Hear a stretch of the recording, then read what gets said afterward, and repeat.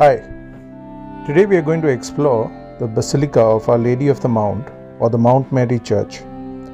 What makes this church special is the reverence people have for the shrine from all over the world and across all faiths and Christian denominations.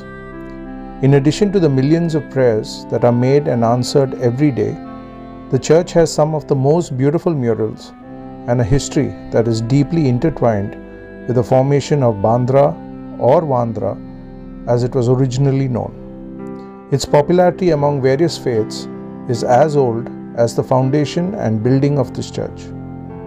I have been visiting this church all my life, praying for myself and others in happiness and when troubles come our way.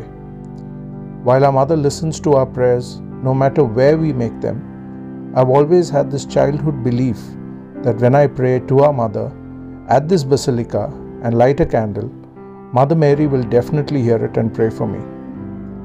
The popularity of the Mount Mary Church, the effort people, both old and young, abled and disabled, sick and healthy, make to visit the church, especially on feast days, and the crowd you see no matter what time you visit the church, only proves that our mother is praying for all who visit and are granting all their requests. The popularity and devotion among the millions of people that throng to this basilica is due to the prayers that have been heard and answered over the past 500 years. Christianity in Bandra can be traced back to Vasco da Gama, who came to India in 1498. The missionaries that accompanied them saw the land fertile for spreading their work. Using their military power, they captured Versailles and the adjoining areas and built a fort there. Various Christian religious orders settled within the fort and used it as a base to spread their work. Having founded their College of the Holy Name in 1549, they began their apostolic journey. They continued their journey via Thana in 1550, Vihar Lake in 1551, and reaching Bandra around 1568 when Bandra passed into their hands. In 1570, a Jesuit priest constructed a small chapel dedicated to the Virgin Mary with headquarters at St. Anna's Church. This was for private devotion only. A wooden statue of Our Lady, depicted as the Mother of God, was brought by the Jesuits from Portugal and placed on the main altar. This was the first edifice, which immediately began to attract a large number of devotees. In 1587, the Mount Mary Oratory was placed under the authority of the parish of St. Anna, and in 1660, due to the increase of the Christian population, the old parish of Santa Anna was bifurcated and the parish of St. Andrew was created. The Mount Mary Oratory was placed under the authority of the new parish of St. Andrew. In 1640, the Mount Mary Oratory was enlarged into a chapel for increasing the number of devotees as well as for the Portuguese garrison stationed in the fort at Land's End. In 1665, Bombay Island was handed over to the British by the Portuguese, and in 1678 the chapel was enlarged. A Jesuit report referring to the years 1679 to 87 states that the shrine was already famous as a place of pilgrimage frequented by Christians and non-Christians alike. In 1700, Bandra was invaded by a pirate army of Muscat Arabs who, hoping to find treasure, attempted to ransack the shrine. When disappointed in their expectations, they chopped off the right forearm of the statue, thinking it was of gold. They also intended to set fire to the church when a huge army of bees attacked them so cruelly that they were forced to abandon their evil intentions and leave. As the statue was damaged, it was probably stored in the lumber room, and in order not to disappoint the pilgrims, the statue of Our Lady of Navigators from the side altar of St. Andrew's Church was brought to the mount. In 1739, the church of Santa Anna was destroyed by the British with the tacit consent of the Portuguese, as they feared it would be used by the Marathas who had conquered Versailles and Salsette to attack British territory across the creek at Mahim. With the conquest of Vasai, the Portuguese agreed to leave. The last Jesuit vicar of St. Andrews, Father Thomas Villanova, a foreign national, left Bandra, and a local priest, Father Paulo Dias, took charge of St. Andrew's Parish and the Mount Mary Chapel to take care of the local Catholics. During this period, that is between 1741 and 1761, public devotion at the Mount came to a standstill because of political instability and a lack of priests to look after the shrine. In 1761, Christian worship commenced again and the Mount Mary Chapel was rebuilt for the third. Between 1777 and 1888, a lot of work was done to expand the chapel and make modifications to the edifice and the shrine.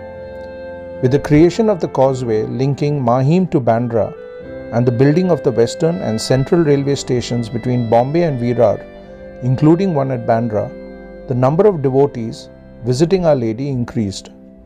There is a beautiful story behind the building of the causeway. Sir Jamsetji Jiji Boy and his wife Avabai were longing for a daughter and made a written vow to Mother Mary and placed it at her feet in the Basilica for a baby girl. When this prayer was fulfilled, Sir Jiji Boy used his influence and funds and built the causeway. Funds were provided under the condition that no toll would be charged from the public for using the causeway. In 1895, a major devastating plague broke out in Mumbai. The plague caused havoc on the island, and over the next 6 or 7 years, a large number of people died.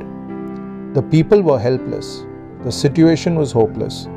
They turned to Mount Mary for providing them hope, and in the midst of darkness around, the unfailing spontaneous prayer of Bandraites was, "Our Lady of the Mount, pray for us." In 1902, with the passing of the plague and the large number of devotees visiting the Basilica due to improved travel, it was decided to raise the old church and build the current Basilica in its place. The project was taken up by Father Placid Hilary Henrique, Vicar of St. Andrews, with the help of Father Elias Braz Dias and Father Pedro Antonio Fernandez. This foundation stone was only laid on 11th of May 1902 by His Grace Archbishop Sebastian of Daman, who lies buried in the shrine. The architect was S.N. Chandaboy, and most of the materials were brought by sea and lifted up with the help of bullock carts and donkeys. In 1904, the present church, that is the fourth edifice, was completed and thrown open to pilgrims on the occasion of the Golden Jubilee of the promulgation of the dogma of the Immaculate Conception.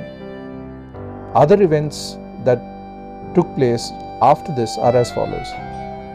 In 1943, Archbishop Thomas Roberts gave the shrine an independent status under a rector of its own, in the person of Monsignor Dominic Dissa. He was the first rector of the shrine. In 1950, Monsignor Placidius Edward Fernandez constructed the rectory Marianella. In 1954, inauguration of Oratory of Our Lady of Fatima on 5th December opposite the church. This was the occasion of the Marian year when for the first time the statue of Our Lady of the Mount was taken on a pilgrimage to all the parishes of the city, suburbs and Vasai. On 2nd December, the statue was brought back with its pomp to the shrine, where Cardinal Valerian Gracious warmly welcomed his beloved statue back in its abode. On 5th December, the Cardinal crowned the statue of Our Lady and the child Jesus with gold crowns. That same day, the church was given the status of a minor basilica by Pope Pius XII. Basilica in the Roman Catholic and Greek Orthodox churches is a canonical title of honor given to church buildings that are distinguished either by their antiquity or by their role as international centers of worship because of their association with a major saint, an important historical event, or in the Orthodox Church, a national patriarch. There are major and minor basilicas. Today, there are only 4 major basilicas in the world. The Basilica of Saint Peter, built in 323 AD. The Basilica of Saint John, built in 330 AD.